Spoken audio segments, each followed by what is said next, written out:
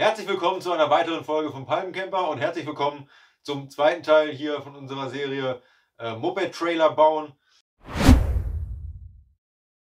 Ja, ich habe jetzt die erste Lieferung bekommen hier. Die ersten Teile sind angekommen. Das heißt, beziehungsweise habe ich nur eine Lieferung bekommen. Und zwar waren das hier diese Gummifedern, die Gummipuffer für die Achse am Anhänger. Das werden wir heute erneuern, damit werden wir gleich starten. Dann habe ich dieses Stahl hier, das ist jetzt nur ein Rest davon. Die großen Streben liegen hinter mir. Das ist für die Rahmeneinfassung bzw. der umlaufende Rahmen fürs Holz. 3 mm stark, 30 x 30. Habe ich mir beim örtlichen Stahllieferanten hier gekauft. Also wer sowas irgendwie zu Hause in der Nähe hat, der sollte da mal hinfahren und mal fragen, was sowas kostet. Das war eine 6 Meter Stange. Ich habe für die 6 Meter Stange 17 Euro, keine 18 Euro bezahlt. Und die wurden mir schon so halbwegs passend auf Maß geschnitten. Ich muss hier natürlich noch auf Gärung schneiden, damit ich das Ganze vernünftig verschweißen kann. Aber ja, das wäre im Baumarkt deutlich teurer gewesen oder auch online. Ja, das ist hier in so einem Industriestahlhandel auf jeden Fall deutlich günstiger. Kann ich nur empfehlen, wer sowas in der Nähe hat, dahin fahren. Ja, heißt, wir starten jetzt mit den Gummilagern. Dann werden wir es so ein bisschen schon mal entrosten, vielleicht schon mal ein bisschen Rostumwandler auftragen.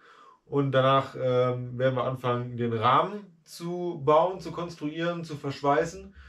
Und dann muss der lackiert werden natürlich noch. Das ist roher Stahl, da müssen wir Farbe drauf machen auf jeden Fall. Vorher ordentlich entfetten. Und danach geht es dann erst weiter mit Kotflügel und auch diese Lichtleiste hier. Die muss ich nochmal komplett auseinanderbauen. Da muss noch ein bisschen Farbe drauf, das muss auch noch der Rost weggemacht werden. Vielleicht baue ich auch die Lampen nochmal um, dass das alles gleichmäßig aussieht.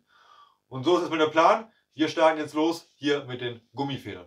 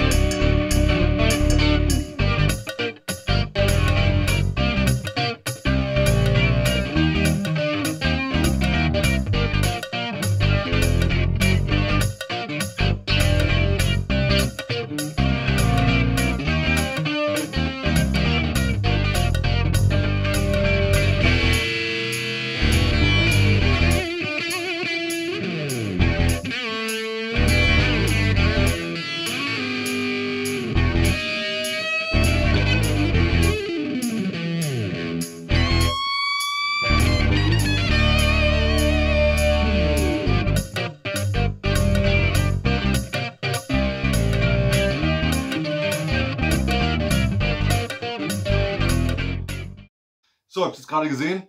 Ich habe erstmal das Heckabschlussblech hier, diese Lichtleiste abgebaut. Die muss sowieso noch lackiert werden. Also erstmal runter damit, die ist nur im Weg gewesen. Dann habe ich die Lager auseinandergebaut. Ja, und die alten, die sehen wirklich desolat aus. Schaut euch das mal an. Die sind ja völlig, da hängt noch Metall dran, angerostet, zerfleddert, ausgehärtet. Die kleinen sehen besser aus als die großen. Die kleinen sind auch so ein bisschen geschützt von dieser Glocke, die oben drüber sitzt. Aber ja, auf jeden Fall die richtige Entscheidung gewesen, die Teile neu zu machen. Dann habt ihr noch gesehen, ich habe das alles nur grob entrostet. Ich bin da jetzt nicht beigegangen und habe da den letzten kleinen Fitzel Rost runtergenommen. Nein, ganz grob mit der Drahtbürste einmal rüber und dann mit diesem Rostumwandler eingesprüht. Dieser Rostumwandler, der wandelt durch einen chemischen Prozess den Rost um. Und das wird nachher so ein bisschen schwarz. Das dient auch gleichzeitig als Rostschutz und Grundierung. Und ja, also mehr wird auch nicht passieren. Wir lassen das wahrscheinlich so. Und das sind eh keine Sichtteile. Die waren bisher völlig unlackiert. Und ich glaube, der Anhänger ist, ich weiß gar nicht, welches Baujahr der hat, aber mehrere zig Jahre alt. Und ja, also warum sollten wir das jetzt nochmal nachholen, das zu lackieren? Das bleibt so, wie es ist. Mit dem Rostumwandler drauf ist das jetzt schon ganz gut geschützt. Das wird auf jeden Fall nochmal einige Jahrzehnte halten, denke ich. Den Rostumwandler packe ich euch übrigens ebenfalls als Link in die Videobeschreibung rein. Ich hatte ja schon erwähnt, da handelt es sich um Affiliate-Links. Wenn ihr diese Links benutzt, dann kostet euch das nichts mehr, aber ihr unterstützt mich damit einfach und ich würde mich darüber freuen. Dann ja, habe ich die neu eingestellt, und zwar muss man da schauen, dass man die Muttern hinten auf diese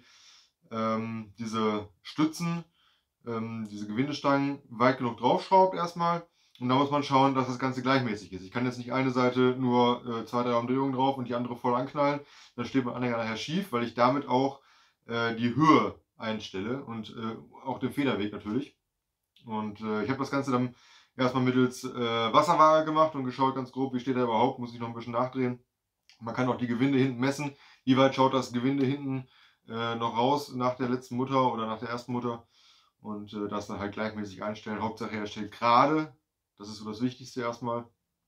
Alles andere kann man nachher nochmal, wenn man den ein bisschen tiefer haben möchte, könnte man das nochmal nachjustieren. Alles halb so wild. Gut, das haben wir jetzt soweit. Jetzt müssen wir erstmal den Rahmen bauen.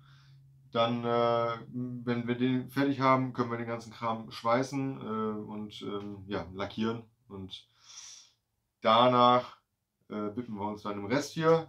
Ja, wie gesagt, die Lichtanlage muss auch noch gemacht werden und das Heckabschlussblech nochmal so ein bisschen schick gemacht werden. Erstmal geht es jetzt weiter mit dem Rahmen und dafür müssen wir das Ganze auf Gärung sägen, passend zusammenschweißen und das Holz einpassen, gucken, wo müssen die Bohrlöcher hin und. Damit geht es jetzt weiter.